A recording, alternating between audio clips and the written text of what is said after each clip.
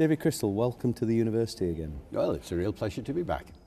Tonight you're going to give the Babel Lecture, the Babel magazine, the language magazine. Just tell us, what is it that fascinates people about language? Because it does, doesn't it? Oh, it does. I've never met anybody who isn't fascinated about language in some respect or other. That's the point, in some respect or other. You know, nobody's interested in everything, unless you're a professional linguist, of course, but everybody is interested in things like, babies' names. Where does that name come from? Place names. Why do they call it that? How do children learn their language? Why is it that there are so many languages in the world? And question after question after question. And you find that sooner or later somebody says, that's really, really interesting. Accents and dialects. You know, everybody is interested in how people talk and the differences between them.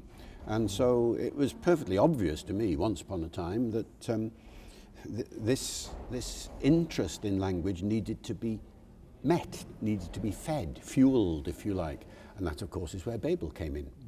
And for people who've never heard of Babel, just tell us a little bit about it, because you're on the, am I right in saying you're in the editorial board? The advisory board. Yeah, so tell us a little bit about Babel. And I've been their sort of consultant from the beginning.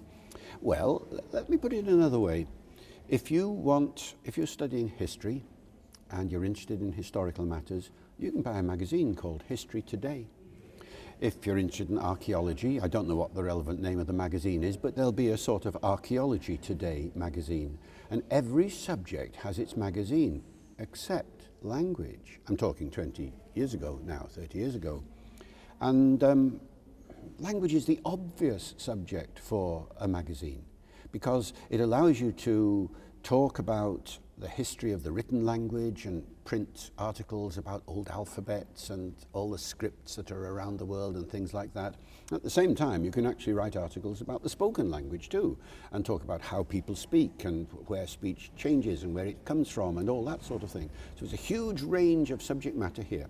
And there was no magazine dealing with it at all.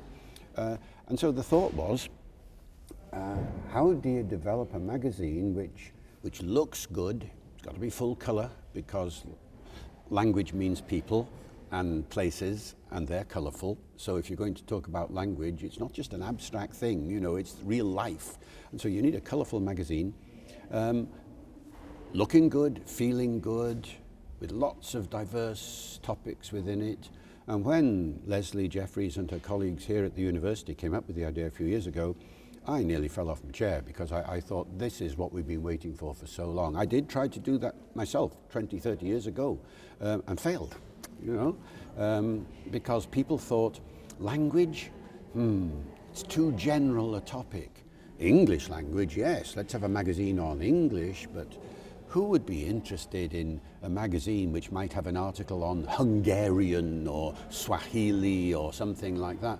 Well, it turns out that there are an awful lot of people in the world who are interested in articles about languages in general. And so the beauty of Babel is that it's managed somehow, thanks to clever editorial work, to balance that interest in your mother tongue, because it is in English, so most of the readers will be English language, first language speakers, and yet drop English into the context of all the languages in the world and provide that kind of balance, which apparently meets a real need, and I'm delighted to see it.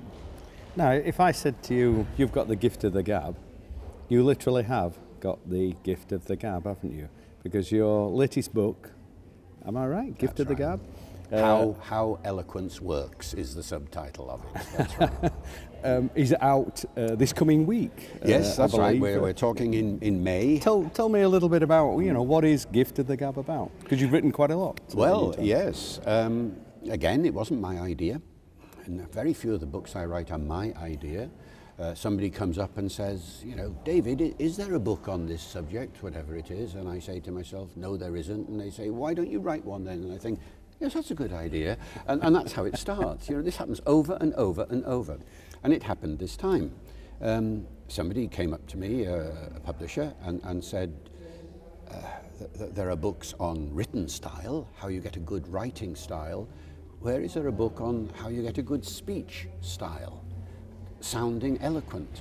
And let's look at all the eloquent speakers in the world, the Barack Obamas, giving these stunningly good speeches. Whether you believe in them or not, that's another matter, but eloquently produced. And where is there a book that explains how he does it and how everybody can do it? And there wasn't one. And so that's how it started. And it was very interesting because when you actually start analysing the really eloquent speeches from the great speakers all around the world, you know, Martin Luther King, Winston Churchill and so on, you find that they all use the same tricks of the trade to make their speech sound artistically elegant. And then you look at everyday speeches like, you know, the best man at a wedding and things of that kind, or an after-dinner speech in a Rotary Club or something of this sort, and you say, what's the difference between a good and a bad speaker there? And you see again that the good speakers are the ones that use exactly the same sorts of tricks that Barack Obama and the others all use. So the aim of the book, you see, was to explain what these tricks are and to try and illustrate the point, which I do believe, that actually everybody is naturally eloquent. Everybody is naturally eloquent. And people say, I'm not.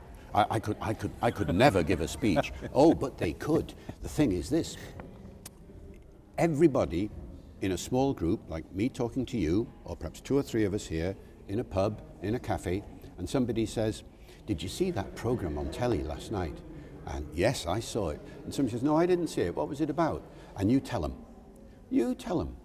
And the person telling the story of what happened last night tells it beautifully, fluently, adds drama to it, gives all the story and everything, and everybody's listening like this, and at the end they have produced a lovely piece of eloquent speech on last night's television program. Well, if they can do that to 1 person, or to 2, or to 3, why not to 50 and 60 and 100? That's a matter of confidence and getting over your nerves and presenting yourself. It's not a linguistic problem, it's a problem of personality as much as anything else. So I say again, I think everybody is naturally eloquent, and they can display that eloquence more publicly if they learn some of the tricks and develop the confidence that they need in order to do it well. That's what the book's about. David, I hope you enjoy your evening with us tonight, and I'm sure the audience will enjoy hearing what you've got to say. Bless you. Thank you very much. The University of Huddersfield, inspiring tomorrow's professionals.